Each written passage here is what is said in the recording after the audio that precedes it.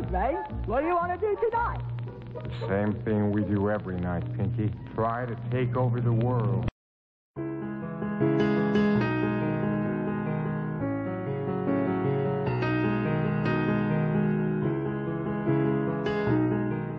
I'd like to get back to my questions. Why can't I ever seem to attract enough money in my life? Am I destined to be forever scrimping and scraping? What's blocking me from realizing my full potential regarding money? The condition is manifested not just by you, but by a great many people. Everyone tells me it's a problem of self-worth, a lack of self-worth. I've had a dozen New Age teachers tell me that lack of anything is always traceable to lack of self-worth. That is a convenient simplification. In this case, your teachers are all wrong. You do not suffer from a lack of self-worth. Indeed, your greatest challenge all your life has been to control your ego. Some have said it's been a case of too much self-worth. Well, here I am again, embarrassed and chagrined, but you are right. You keep saying you're embarrassed and chagrined every time I simply tell the truth about you. Embarrassment is the response of a person who still has an ego investment in how others see him. Invite yourself to move past that. Try a new response. Try laughter. Okay. Self-worth is not your problem. You are blessed with an abundance of it. Most people are. You all think very highly of yourself, as rightly you should. So self-worth for the great mass of the people is not the problem. What is? The problem is lack of understanding of the principles of abundance, together usually with a massive misjudgment about what is good and what is evil. Let me give you an example. Please do. You carry a thought around that money is bad. You also carry a thought around that God is good. Bless you. Therefore, in your thought system, God and money do not mix. In a sense, I guess that's true. That is how I think. This makes things interesting because this then makes it difficult for you to take money for any good thing. I mean, if a thing is judged very good by you, you value it less in terms of money. So the better something is, the more worthwhile, the less money it's worth. You're not alone in this. Your whole society believes this. So your teachers make a pittance and your stripteasers a fortune. Your leaders make so little compared to sports figures that they feel they have to steal to make up the difference. Your priests and your rabbis live on bread and water while you throw coins at entertainers. Think about it. Everything on which you place a high intrinsic value, you insist must come cheaply. The lonely research scientist seeking a cure for AIDS goes begging for money, while the woman who writes a book on 100 new ways to have sex and creates tapes and weekend seminars to go with it makes a fortune. This having it all backwards is a propensity with you, and it stems from wrong thought. The wrong thought is your idea about money. You love it, yet you say it is the root of all evil. You adore it, yet you call it filthy lucre. You say that a person is filthy rich. If a person does become wealthy doing good things, you immediately become suspect. You make that wrong. So a doctor had better not make too much money, or had better learn to be discreet about it. And a minister, whoa, she'd really better not make lots of money, assuming you'll even let a she be a minister, or there'll surely be trouble. You see, in your mind, a person who chooses the highest calling should get the lowest pay. Yes, is right. You should think about that, because it is such wrong thought. I thought there was no such thing as wrong or right. There isn't. There's only what serves you and what does not. The terms right and wrong are relative terms, and I use them that way when I use them at all. In this case, relative to what serves you, relative to what you say you want, your money thoughts are wrong thoughts. Remember, thoughts are creative. So if you think money is bad, yet think yourself good, well, you can see the conflict. Now, you in particular, my son, act out this consciousness in a very big way. For most people, the conflict is not nearly so enormous as for you. Most people do what they hate for a living, so they don't mind taking money for it. Bad for the bad, so to speak. But you love what you do with the days and times of your life. You adore the activities with which you cram them. For you, therefore, to receive large amounts of money for what you do would be, in your thought system, taking bad for the good, and that is unacceptable to you. You'd rather starve than take filthy lucre for pure service, as if some of the service loses its purity if you take money for it. So here we have this real ambivalence about money. Part of you rejects it, and part of you resents not having it. Now the universe doesn't know what to do about that, because the universe has received two different thoughts from you. So your life with regard to money is going to go in fits and starts, because you keep going in fits and starts about money. You don't have a clear focus. You're not really sure what's true for you. And the universe is just a big photocopy machine. It simply produces multiple copies of your thoughts. Now there's only one way to change all that. You have to change your thought about it. How can I change the way I think? The way I think about something is the way I think about something. My thoughts, my attitudes, my ideas were not created in a minute. I have to guess they're the result of years of experience, a lifetime of encounters. You're right about the way I think about money. But how do I change that? This could be your most interesting question. The usual method of creation for most human beings is a three-step process involving thought, word, and deed or action.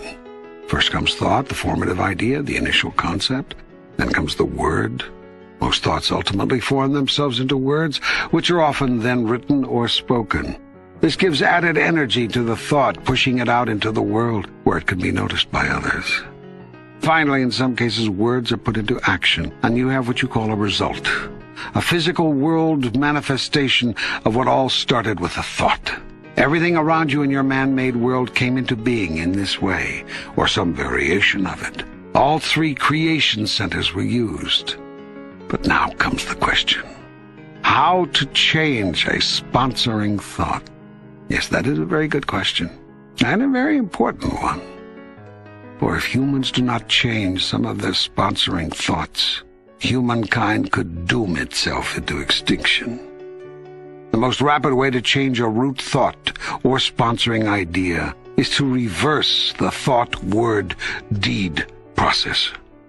Explain that. Do the deed that you want to have the new thought about.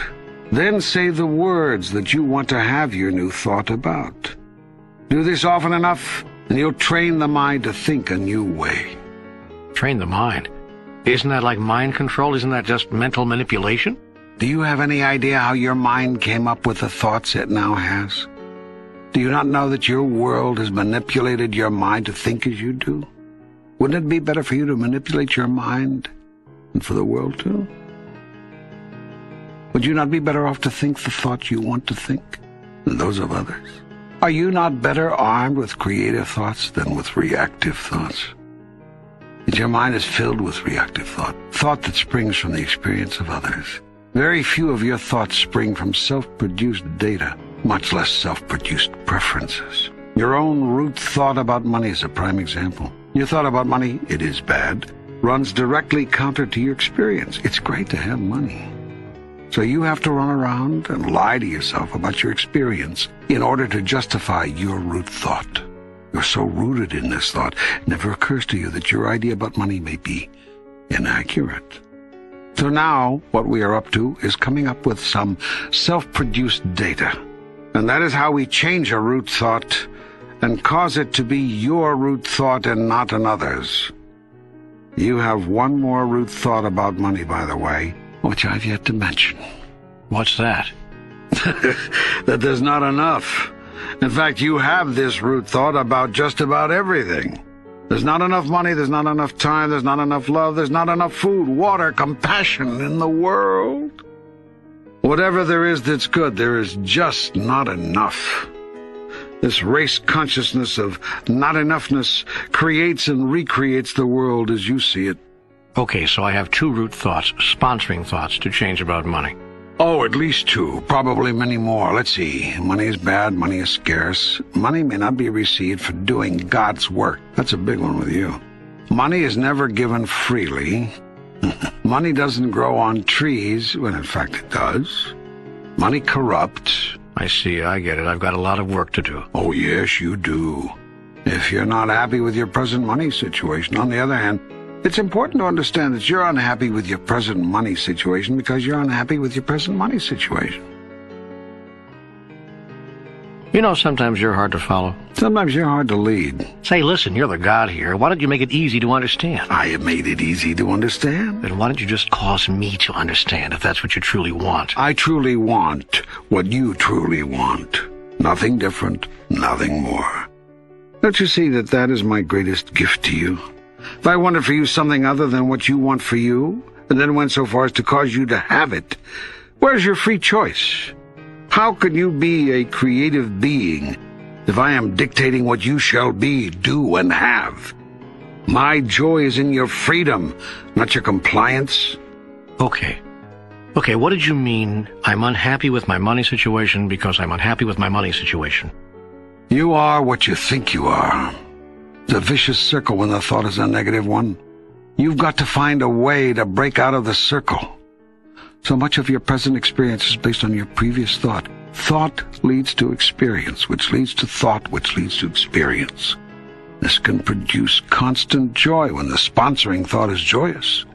It can and does produce continual hell when the sponsoring thought is hellacious. The trick is to change sponsoring thought. I was about to illustrate how to do this. Go. Thank you. The first thing to do is reverse the thought, word, deed paradigm. You remember the old adage, think before you act? Yes. Well, forget it. If you want to change a root thought, you have to act before you think. Example, you're walking down the street and come across an old lady begging for quarters. You realize she's a bag lady, just living day to day. You instantly know that as little money as you have, you surely have enough to share with her. Your first impulse is to give her some change. There's even a part of you that's ready to reach in your pocket for a little folding money, a 1 or even a 5. What the heck? Make it a grand moment for her. Light her up. Then thought comes in. What? Are you crazy? We've only got $7 to get us through the day. You want to give her a 5? So you start fumbling around for that 1. Thought again. Hey, come on.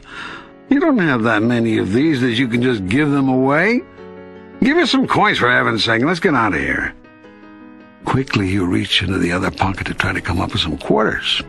Your fingers feel only nickels and dimes.